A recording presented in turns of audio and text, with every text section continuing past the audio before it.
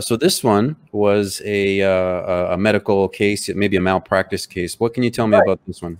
In this particular instance, the woman had an arterial venous malformation in the head, and the treatment, they actually inject what is chemically the same substance that we know as superglue. And in this particular instance, the physician was not terribly experienced with the procedure, and he's got a syringe that he's pushing the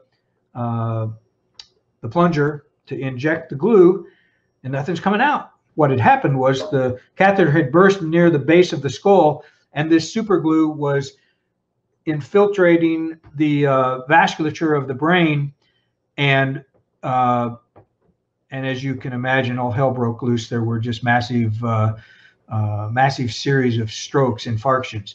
So one of the critical elements of the case was how much glue actually ended up in the skull. Well, so what we did to try to accurately determine how much glue was in the brain and also show where it was, we took a series of radiology CAT scans, and we developed a filter where we got the opacity of the glue.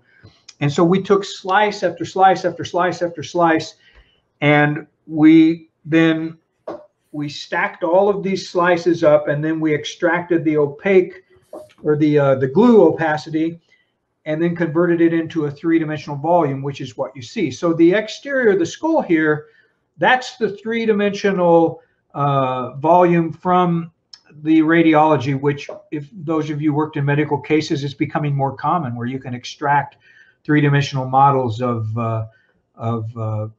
bony structures relatively easy.